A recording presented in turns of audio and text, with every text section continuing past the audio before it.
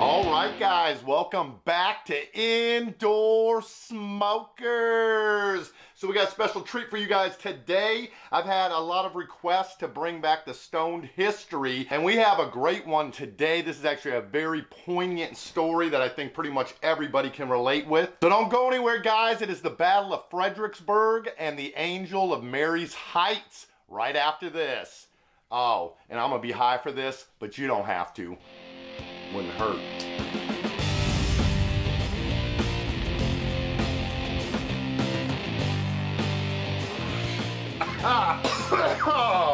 All right, guys. So as everybody knows, war is a particularly horrific and brutal thing, and the Civil War was even more brutal than most. And the Battle of Fredericksburg was probably one of the most horrific battles during the Civil War, at least for the Union troops. So Fredericksburg, a city in Virginia, was part of the Confederacy at that time.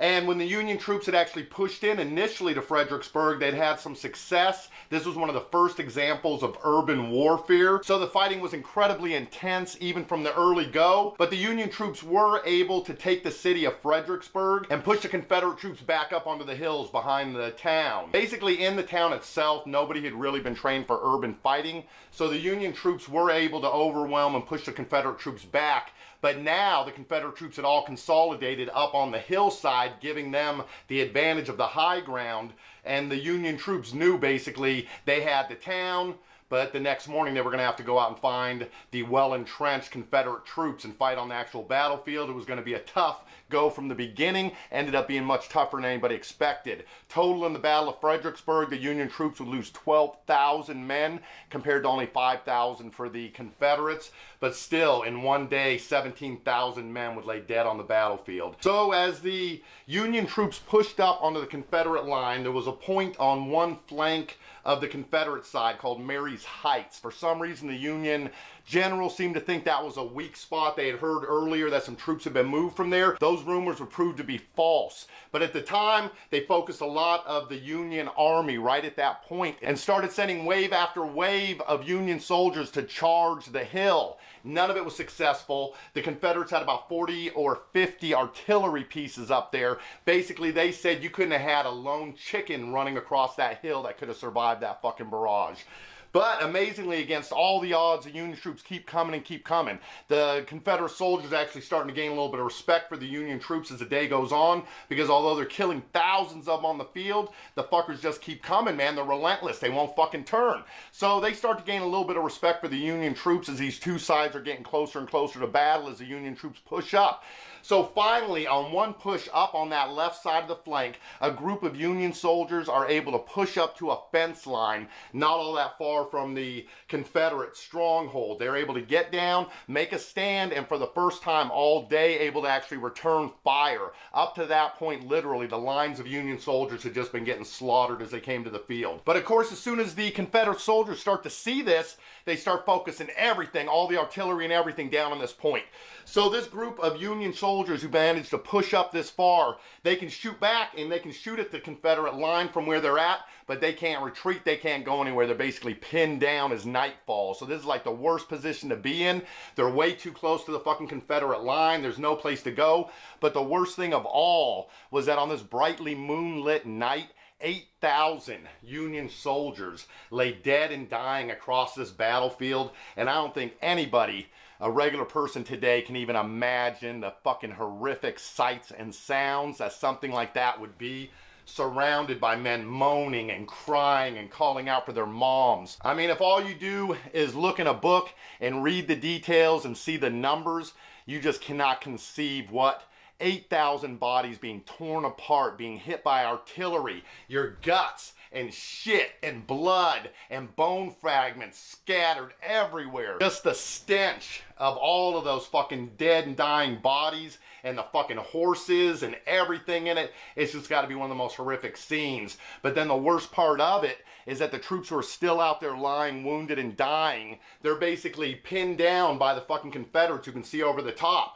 So you got soldiers who are actually trying to crawl back to the fucking Union line, the fence post, just so they can get some help, get water. They're just telling them, shut up, stay down, don't crawl, because as soon as they see something move, dude, they're picking it off. So basically, it just becomes a standoff for the night. It's horrific. You just fucking hear the moans and the cries, and nobody can do anything. The Union soldiers hear their buddies out there begging for them, calling for them to come out and help them. Can't do anything. And then all of a sudden, out of nowhere, one of the fucking Confederate soldiers, a sergeant, 20-year-old sergeant, listening to this for hours, finally says, we got to do something for those soldiers. Shocks everybody around him. His other men are like, what? He says, give me a canteen. Fucking starts grabbing canteens from all of his men, gets a bunch of them, slings them over his shoulder, and that crazy fuck jumps over that fucking barricade and goes out into the fucking field. And troops can see out in the moonlit night the shadow of a Confederate soldier going out into the troops. And of course they immediately think he's going out there to loot the bodies. So they're like, fuck man, they're not even dead yet and he's already going out there to steal from them. And they're just about getting ready to pick his ass off when they see him kneel down and start giving water to the wounded soldiers. And so of course they hold off and they can't believe it, man. They're just shocked. And the Confederate soldiers, they would have been well in their rights to shoot him too. He's basically providing aid and comfort to the enemy, which is a war crime. But none of them do. Now, if a Union soldier had gone out there and started doing that, I guarantee you the Confederates would have picked his ass off. But this is one of their own. This is a sergeant. So they're all stunned. And for hours, neither side shoots a single bullet while this man goes out there. And of course, he can't save them. But a dying man's last wish, you know, to get a drink of water. When you're bleeding out, you become incredibly thirsty. You feel like you're dying of thirst. So for him to come out there and give you that water, it's just that comfort, man, that level of humanity that somebody is showing to a dying man, and he actually manages to quiet down all the soldiers throughout the night as he's fucking bringing them around water. And I mean, these are people up to this point were more than happy to kill every one of these fucking damn Yankees out there. I mean, you just got run out of your fucking city. You've been shot at all day by these people. You know what fucking kind of anger and adrenaline you probably got in you, and yet that moment, that fucking sight, that shining light of humanity at that moment was able to quell all of the politics, all of the war, all of the artificial bullshit that divided those men from the South from those men in the North. When that one man went over that fence and brought that fucking mercy, that fucking comfort to the enemy, they were brothers. They were the same. In that moment, both sides knew. These were dying and suffering men, and it didn't matter what side of some line they supposedly stood on. At that moment, there was much more that united us than divides us. And I think that's always true in the case of human beings. Regardless of what country or nationality or race or religion or any of the other artificial bullshit we create to divide each other or divide ourselves from each other, there's always much more in our DNA and our genetics and in our humanity that binds us. And I think that's the only reason the human race has survived this long. And then just in case you guys are wondering, so after the battle and all of that, did he get in trouble? Is he considered a fucking war criminal today? Well, here's a statue in Fredericksburg. You guys decide for yourself. So this man will forever be known as the Angel of Mary's Heights, or the Angel of Fredericksburg, he's referred to sometimes. But nobody held anything against him for what he did that night. He's considered a saint. The man's name who did that was Richard Kirkland. And just for those of you who are wondering, a couple of months later in a future battle, he was going to get killed anyway.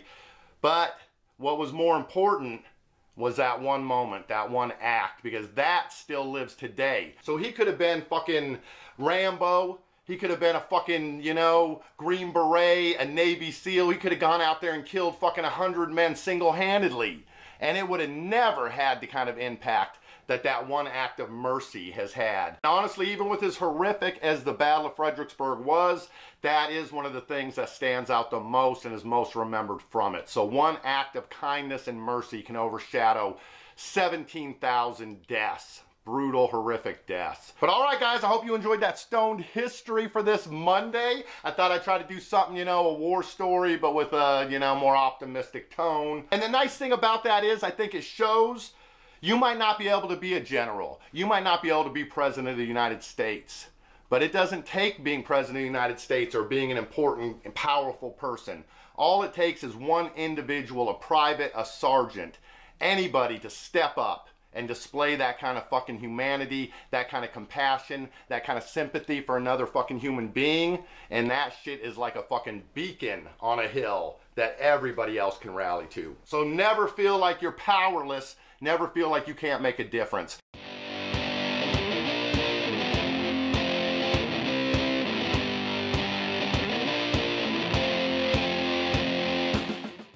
All right, guys, I hope you have a wonderful rest of your Monday. If you're working hard today, just remember it's a short week. We got Thanksgiving coming up. All right, if you haven't done so already, please do subscribe to this channel. Ring that little bell so you get the notification when the videos go up. If you enjoyed this stoned history, want to see me do more, please give me that thumbs up. They are greatly appreciated. And then I'll catch you guys right back here on the next video, probably with something vapey to take a look at. Have a great day, guys. Peace.